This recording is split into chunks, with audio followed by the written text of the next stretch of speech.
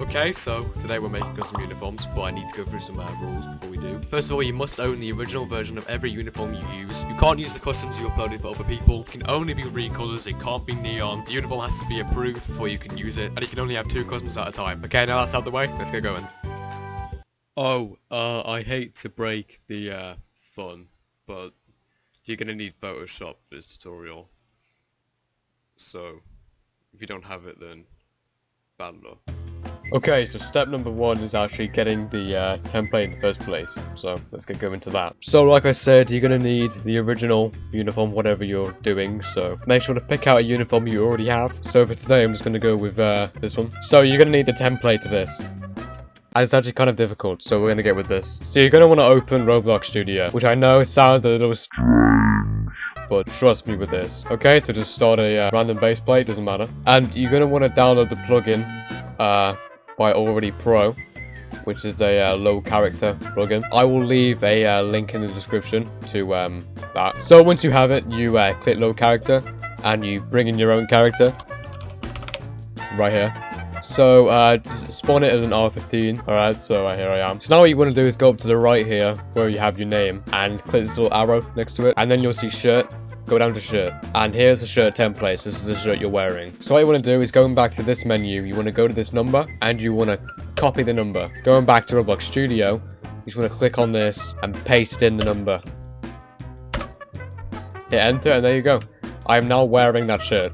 But as you can see, it's now showing the asset, not the shirt on the catalog. So what you're going to want to do is copy this number, just the number. That's all you need, and then head back to Roblox. Delete everything up to catalog, so delete all this, and then copy and paste your number and hit enter. And there you go. There's the template. So that's it. So now all you need to do after that is hit save image as. Okay, there we go. Now that's done. Save it wherever you want to go, and this is where Photoshop comes into play.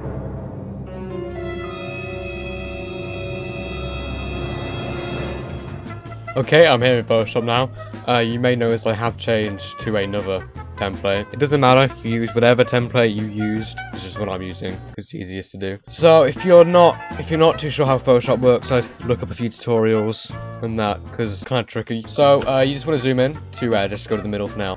You want to go up here to the magic wand tool. It might appear as this, or if you just hold down on the button, it'll come up with these. You just use any of them. Hit magic wand. Go down, select your layer, and now you can use it. Now you may notice it's not quite the way you'd want it to be. Well, if you go up here and change the tolerance, I've got it down to 60. Hit it. If you hit 40, look. If I hit 90, it's too much. So I'm recommending 60 because that's what works for me.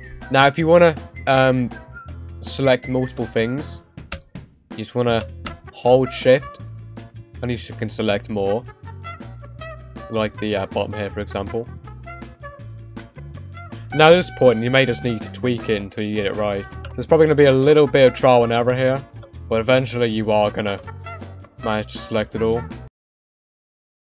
Okay, I've now roughly got everything selected I need.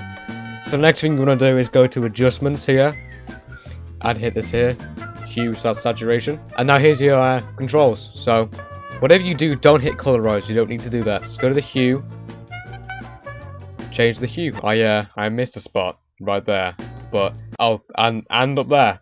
That's not what matters. You guys will do that. So yeah, you can change the colors, change the saturation down. I can make it like mild, my custom.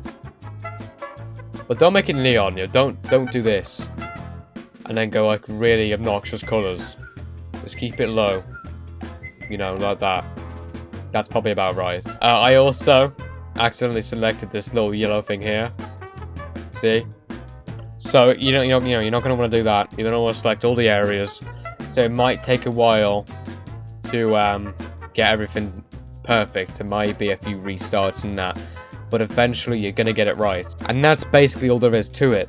You know, it's a little difficult, a bit tricky, but you'll get the hang of it. You know. So thank you for watching. Merry Christmas.